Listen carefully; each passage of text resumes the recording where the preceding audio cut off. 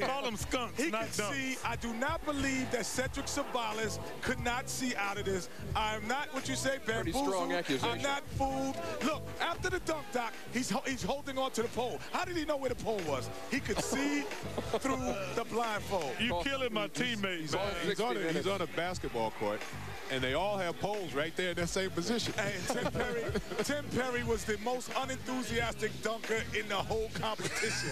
I've never seen it. And this guy fooled me. I thought I had him picked to come in second or third. And here he is. He comes up. He's doing a dunk that I kind of used to do in the dunk contest. So I'm like really hyped. But here it is, strike one. Throws the ball and misses. Here he gets strike two. He doesn't come over again. This is baseball, ladies and gentlemen. You tone out the game. Strike three. Next contestant. Get on out. His own teammate. Everybody's laughing at him. And he can Trade him. He said trade him. And here's another one. Mahmoud Abdul-Rauf.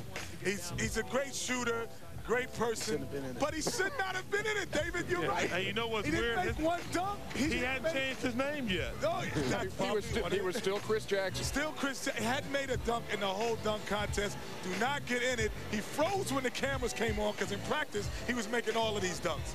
And then the worst of all,